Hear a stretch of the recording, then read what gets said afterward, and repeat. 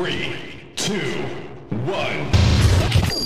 You're watching Tico Takeover. We are here to help you with your everyday needs. If you're searching for the simplest and most up-to-date way to install Esign on your iPhone or iPad, from older iOS versions like iOS 5 all the way to the latest iOS 18.2, without the need for a PC or jailbreak, then you're definitely in the right place.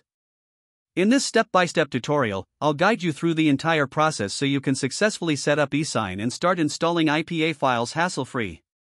To get started, open your device settings and enable airplane mode, followed by turning Wi-Fi back on. Next, open Safari and access the DNS profile link provided in the video description. Hit the download option, then confirm by selecting Allow to download the DNS profile to your device. Once the download is complete, go back to Settings, locate the downloaded profile, and tap Install twice to successfully configure the DNS profile. Now return to Safari and open the second link provided for installing Esign. Follow the prompts by selecting Install and confirming the installation process. Once the Esign app is installed, navigate to Settings, General VPN and Device Management.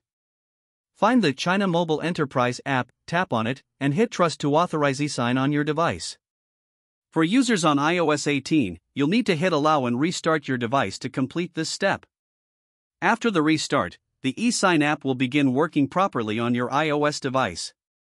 Next, return to Safari, open the third link, and download the required certificate.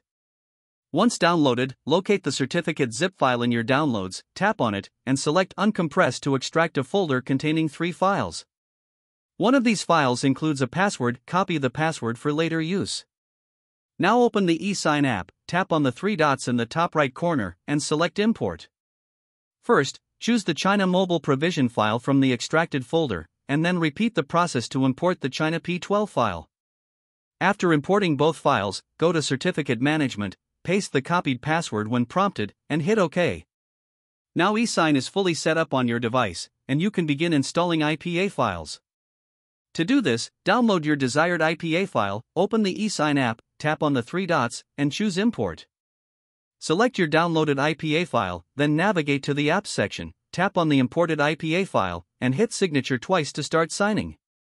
Once the signing process reaches 100%, tap Install, confirm the installation, and wait for it to finish. And that's it.